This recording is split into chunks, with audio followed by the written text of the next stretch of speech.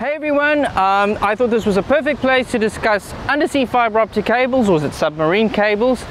These are the cables that power the internet and give you access to the World Wide Web, allow you to send emails or dick pics, Instagram your food or whatever it is you happen to be doing, or chatting to someone halfway around the world.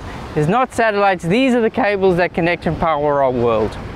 Now I'm in Ballito, which is very close to Durban in South Africa, which has the 6th busiest port in the world.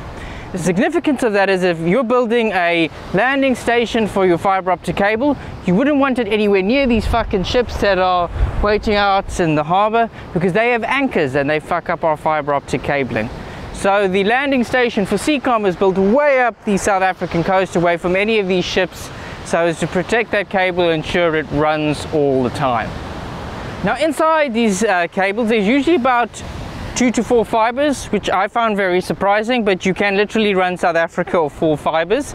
But it's not just fiber optic cabling. Inside there's a layer of copper, and then there's further layers of like protective sheath. The copper is to power an optical repeater that has to be built into the cable every 100 kilometers.